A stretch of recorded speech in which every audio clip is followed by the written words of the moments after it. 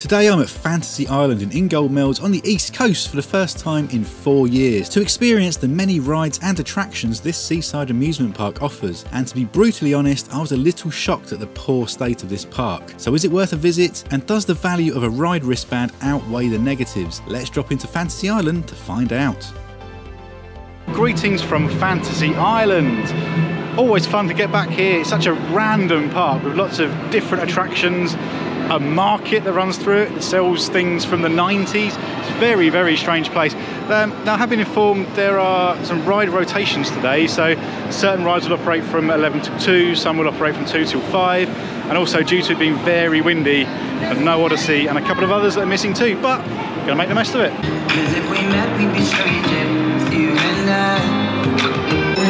These guys are looking a bit sinister. So I'm going to begin the day with a ride on the Guardian. This opened last year. I think it's some sort of robo-arm type attraction. Quite intrigued by it, so let's go give it a go.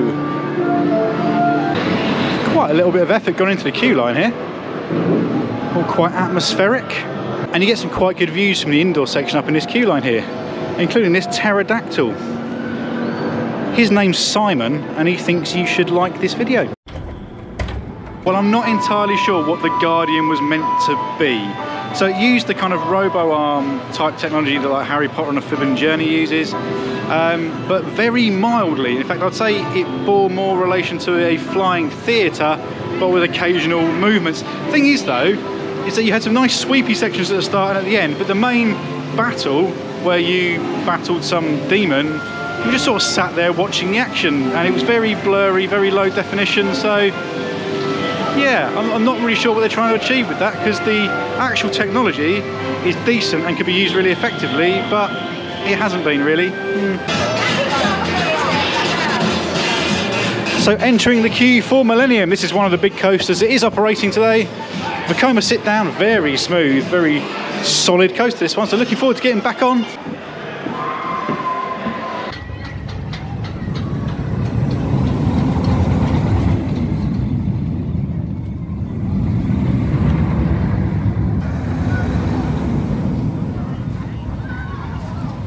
Millennium is a bit of a strange one, because considering its age, and it's an old Vekoma which traditionally don't ride that well, it is quite smooth, as a result quite forceless, but it is commendable that a ride of that age that is sat right next to the sea is still operating so well. However, those old Vekoma trains were fitted with restraints that really are not suited to people of my height, so you do feel like you're being compressed from the shoulders down, but otherwise it's fine. It's pretty entertaining, just lacking a bit of force. We've got Volcano up next. This is a shot and drop tower. Always love these, love a good punch to the top and the airtime burst you get up there, so let's go do this.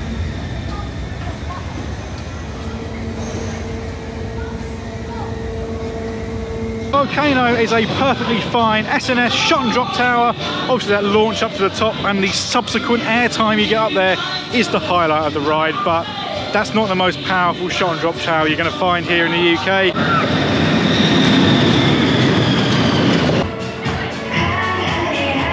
So heading into the entrance for Rhombus Rockets.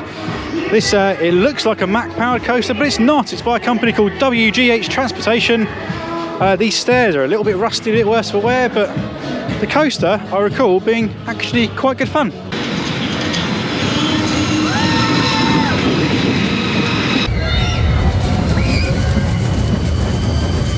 Well, Rhombus Rocket is a powered coaster. It does what most powered coasters do and gently takes you across the track. It's not very thrilling. There's some weird straight bits that are, for some reason, at an angle. I don't really know why. And I've got to be honest, the upkeep is not great. Like, the restraints are all peeled, there's rusty stairs. And if you look at this down here, the sort of the fencing around it, it's not in great condition. They could certainly tidy this up a bit. I mean, come on. So one ride I'm quite eagerly anticipating getting back on is Magic. Now, this was a really intense cycle last time I rode it, so fingers crossed we get some of that again.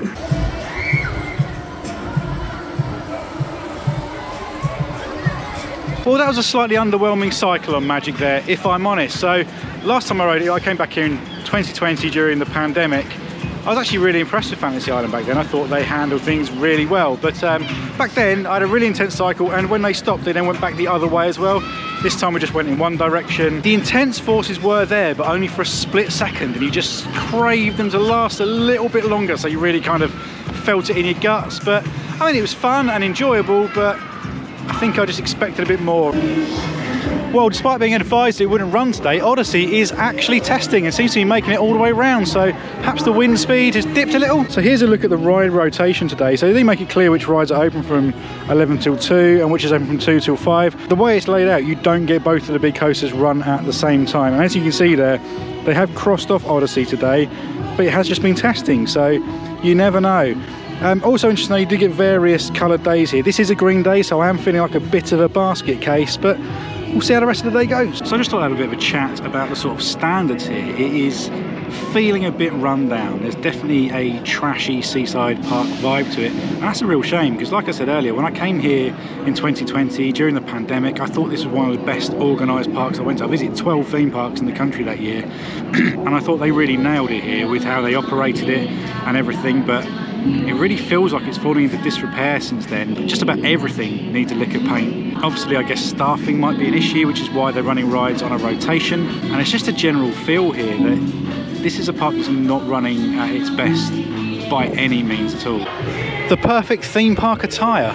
So possibly the most random thing about Fantasy Island is you do have this huge market that's within the grounds. So you can come here and buy £400 garden furniture, because obviously that's what you go to a theme park for, isn't it? So it's very, very odd, and this market kind of feels a bit dated. Like last time I was here, which was only 4 years ago, they were still selling like bootleg CDs like it was 1994. Very odd, but okay, I'm here for it. It's something different. The fact that this sign is even necessary is a little concerning. On the plus side, you can come to a theme park and go home with a new bed. Yeah, it's also random, but if you want some fake sportswear, clobber, or a new phone case, guess you know where to come. So I think I'm going to go and give Dragon Mountain Descent a go. It appears to be a boat ride. Don't really know what it is, but just going to explore. So that was basically a flume ride in a dinghy, and it was fine. I've got to say, I think the indoor section here at Fantasy Island is where it shines. Whereas outside looks like it's in a lot of disrepair. It has got much better vibe in here. It does look and feel so much better. So I want to continue inside. There's a few more bits in here to do. Well, it's just gone 2 o'clock and the ride rotation has switched. So I'm going to go and give Toucan Tours a ride.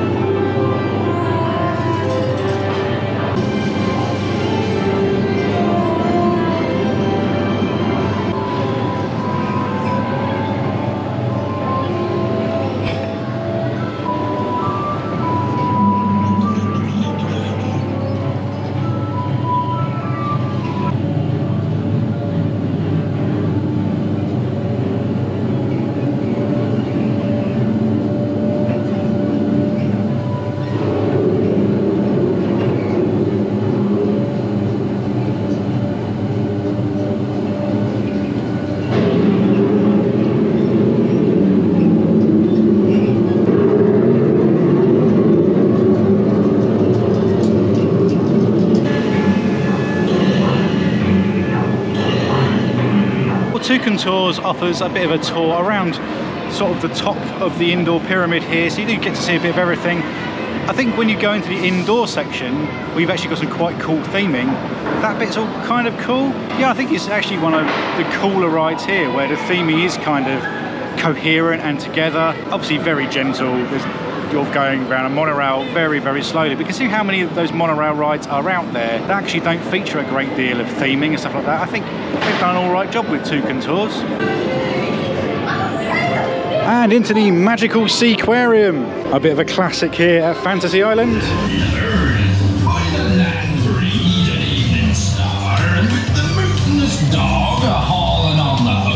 It's time to set sail to the westward.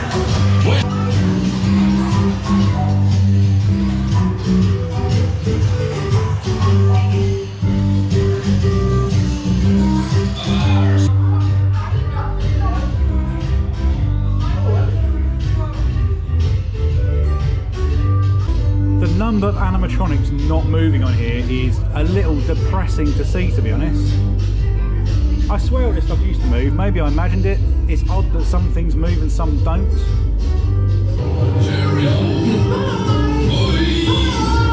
So many animatronics in magical sea quest adventure thing just weren't moving. It felt like a really sad aquarium. You know, like when you go to an aquarium where none of the animals or marine life is taken care of and they're all just kind of sunk to the bottom, not really doing anything. Well, Odyssey is operating with people, so I'm gonna go and get beaten up on an SLC to finish off the day, I think. Loads of bird poo in the station for Odyssey.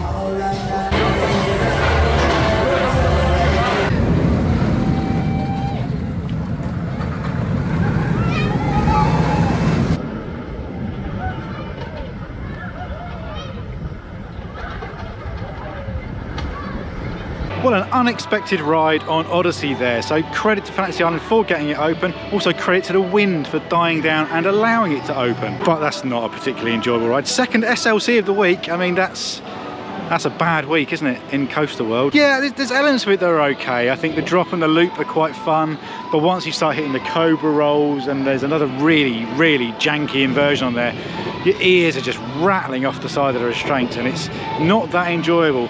Also, the views from up there are of corrugated iron roofs and smashed up pallets, which is, it's not ideal, is it? And if we just turn around here, behind me, we do have a blue Wild Mouse coaster. That's not operating either because there's just no trains on the track. So that is Fantasy Island in 2024. And I've got to say, I'm leaving a little bit sad. It feels like it's in disrepair.